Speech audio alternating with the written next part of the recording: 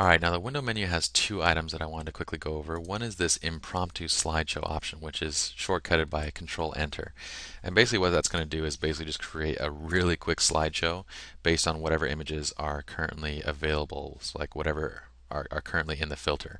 Now, I don't know why you would want to do that, except for maybe like if a client is coming in and you just want to quickly put something up on the screen, then you can hit Control Enter. It'll automatically do that impromptu slideshow based on whatever is showing up here in this filter. So right now the filters are off. It's just showing all 22 images.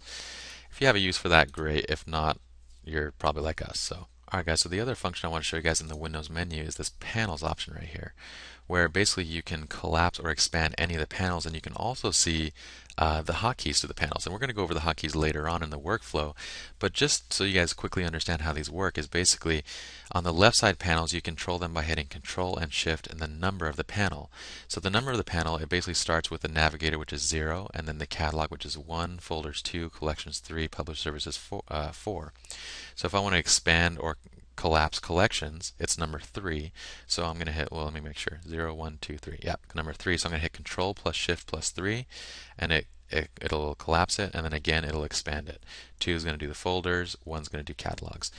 Then on the right side, all we do is we use Control and the number, so you don't need to hit Shift. So on the right side, it's just Control plus the number, starting with the histogram, which is 0, and then Quick Develop, which is 1, keywording is 2, and so on. So Control 2 is going to do keywording, Control 3 is going to collapse and expand keyword lists, etc. And if you guys ever forget those, again, just go back to Windows, Panel.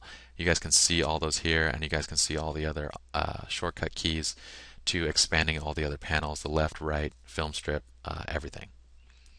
Alright, so let's move on to the Help menu.